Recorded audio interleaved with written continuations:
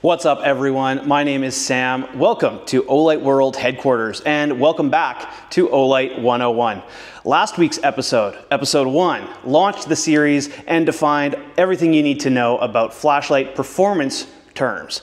This week, we're talking about the flashlight parts, each individual piece and component, what they do, what they're called, and how they work together to illuminate your world. First up, the bezel. Now the bezel lives at the front of the flashlight. It's generally made out of steel, sometimes made out of aluminum, and it serves two core functions. The first is to protect the flashlight from accidental damage if you were to drop it face down. The steel component takes the brunt of the impact to save the aluminum from any damage. Now, the bezel comes in a few different flavors. This one, like the Baton series, is always very smooth. Next up, we have the Seeker series, which has some of these small, smooth ridges, gives you a little bit more aggressive protection. But the bezel can also be used as a striking surface for self-defense, or in some cases for window breaking. This one here, the Warrior X4 bezel, made out of steel, has these more pronounced ridges. You can call these ridges crenellations, which is a term that comes from the same root as crown, comes from medieval castles where the top of the walls would have these up and down portions. You can shoot your arrows out from in between. These crenellations are designed to provide a striking surface for self-defense, for breaking windows, that kind of thing. Moving down from the bezel, we have the lens, typically made of glass, sometimes made of polymer. And it's designed to keep dust, dirt, water, and debris out of the rest of the light while allowing the beam to shine through unobstructed. Lenses are typically used in conjunction with reflectors. The silver part inside the flashlight is called the reflector. Now, this one is very smooth, and the idea with a smooth reflector is it can shape the beam to have a really crisp hotspot. So this, for long distance lights, throwers, as we defined in the previous video, it's very common for them to have deep silver polished reflectors. Reflectors come in other flavors as well. This one here on the X9R has this texture to it. So instead of being polished, you can refer to this as an orange peel because it has that sort of orange peel texture to it. And this reflects the beam or shapes the beam to have a little bit of a softer hotspot, better for floodlight. There is one other type of reflector that Olight uses extensively in the lineup, and it's called a TIR optic. Now, TIR is a physics acronym that stands for total internal reflection.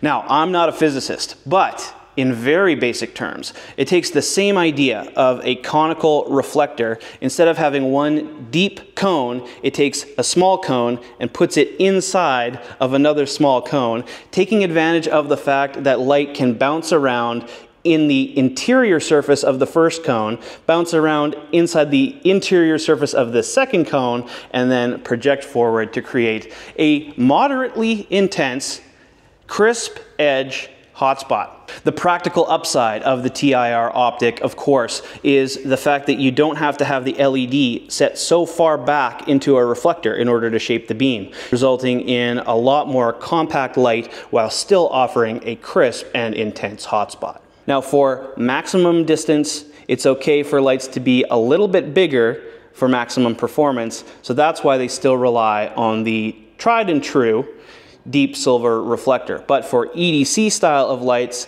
something that needs a competitive beam pattern in a compact form factor, TIR is the way to go. Now, Olight has been a leader in adopting and advancing TIR style of optics. They are now widespread in the flashlight industry. So if you want to learn more, there's plenty of resources on the internet. Just Google TIR. Now, whether you have a TIR style of optic or a traditional reflector, the most important part of the beam remains the LED.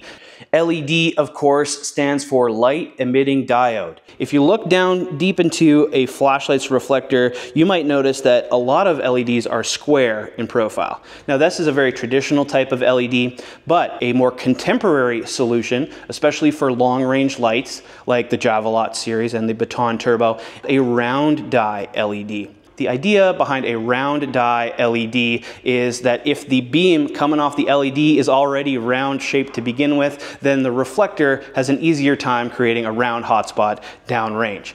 Now that we've discussed the LED, we are firmly within the body of the flashlight. One notable feature on the body, just below the level of the LED, are heat sinks. Now, on the Seeker 4 Pro, these ridges of extra material allow for better heat dissipation to the atmosphere. Another notable example, this Warrior X4 has very pronounced heat sink ridges, and the Marauder Mini has these awesome turbine fan inspired heat sinks. Now, the body is generally made out of aluminum. If it's not made out of aluminum, it might be made out of one of Olight's trend-setting exotic materials, such as titanium, copper, brass, bronze, magnesium, zirconium. Did I miss any? These are all lights that we've offered in the past.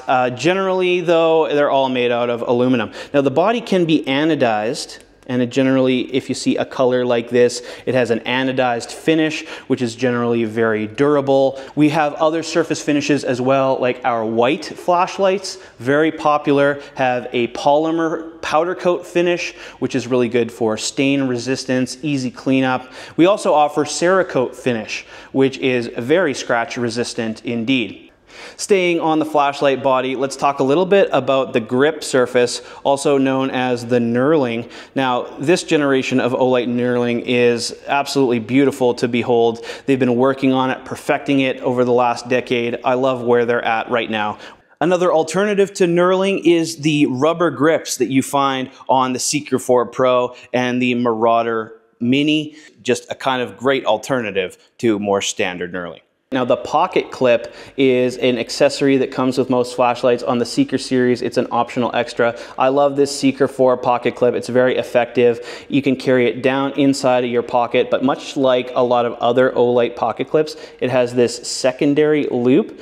That reverse pocket clip construction does add some very interesting capabilities. For example, the Seeker 4 Pro, you can carry this on the outside of your pocket facing down, so it can actually be used hands-free. On the Baton series, you can use that backwards facing clip to do the same thing, and you can accomplish a similar trick using the Arkfeld's reverse pocket clip. You can stick it on your hat to use it as a headlamp if you have to.